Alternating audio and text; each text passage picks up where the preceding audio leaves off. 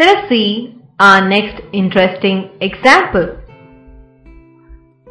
The angle of elevation of the sun when the length of the shadow of the tree is equal to the height of the tree will be how much? So we have to find the angle of elevation of the sun over here. Our options are over here. How to solve this? Let us see.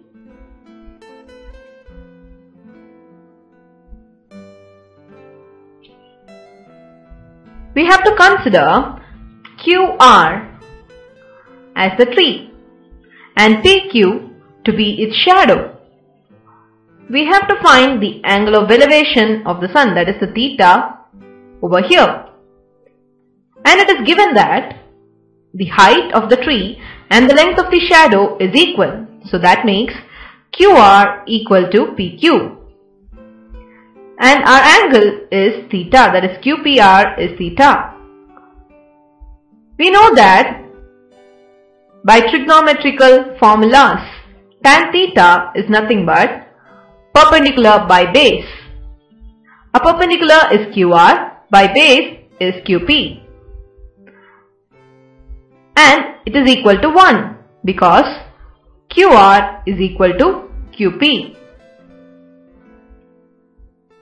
Hence, QR by QP will be equal to 1. We know that tan 45, that is when your theta is equal to 45, your tan has the value as 1. Hence, theta is equal to 45 degree. So, our required angle of elevation is nothing but 45 degree. So, our answer is option C. These pattern of questions appear in LNT and CTS exams. Let us see our next interesting example. We have a tower which is 80 meters high and the angle of depression of a bus is given to be 30 degree. How far will be the bus from the tower? That is, you have to find the distance BC. Our options are over here.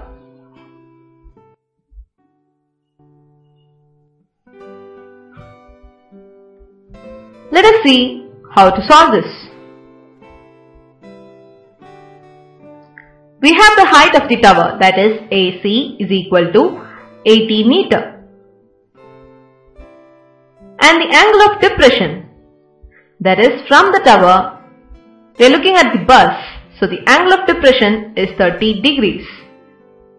We know that vertically opposite angles are equal, so this angle is 30, hence this angle will be equal to 30. Because DA is parallel to BC. Tan 30 is the trigonometric relation that connects your perpendicular with the base, because we need to find BC. Hence, tan 30 is equal to AC by BC. We know that tan theta has the value as 1 by root 3. To find BC, by cross multiplying we have 80 by tan 30. Substituting tan 30 is equal to 1 by root 3 and taking root 3 to the numerator, we have 80 multiplied by root 3.